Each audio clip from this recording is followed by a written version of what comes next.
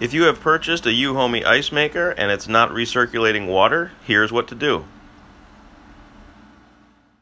You can hear that the compressor is running, but there's no water flowing over where ice is made.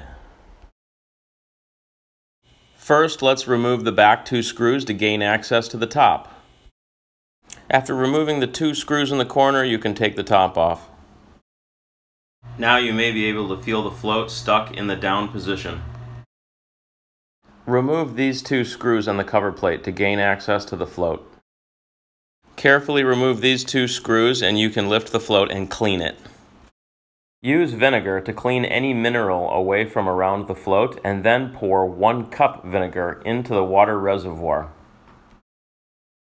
With the float operating properly, plug the unit back in and press the clean button for 5 seconds. This will activate the system to fill and recirculate for 20 minutes, cleaning the unit. After the clean cycle is completed, drain the vinegar using the rubber hose and then rinse the whole reservoir once.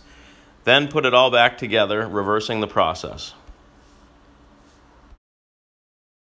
Before replacing the stainless steel cover, slide your finger in and make sure the float can move up and down freely.